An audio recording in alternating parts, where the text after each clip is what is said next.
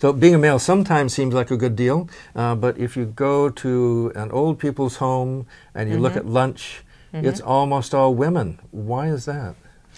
So I would say that that's because humans happen to be mammals, and it's quite a common mammalian pattern that females outlive males.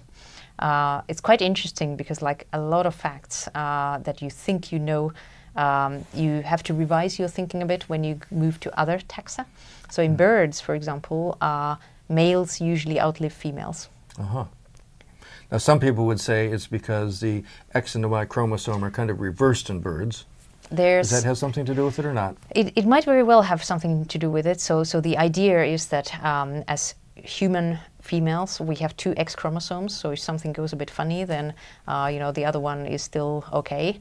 Whereas in birds, the sex chromosomes are actually kind of opposite to what they are in mammals. So it's the males who have two the same. Exactly. Yeah, and that has been proposed as a mechanism. Does that strike you as really plausible?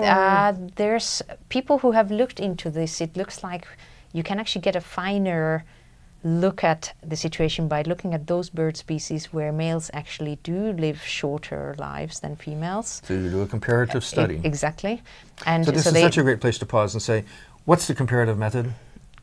That's it. Yeah. But say more about how that really works. Yeah.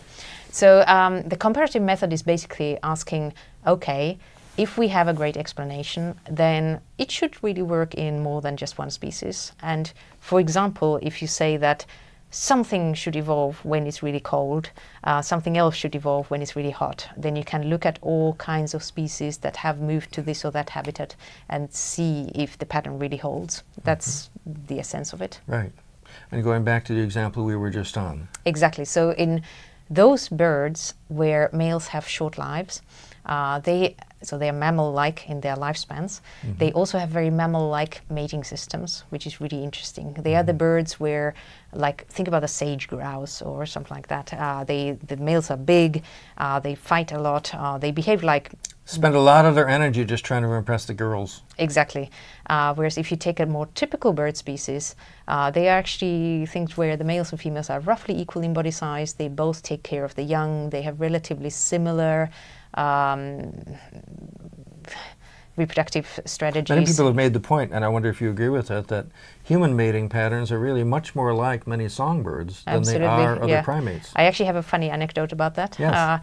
I once got invited to write to an airline magazine, Finnair, because they had heard me talking in popular science talks that humans are a bit like birds. Right. And they were clearly thinking that I will, both like to fly and those kind of things. And when I told them that, no, this is actually about their sexual behavior, I never heard back from them.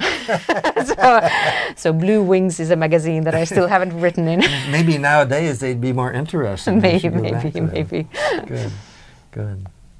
So let's pause here a second and then come back to exactly why it is that human males die so much sooner.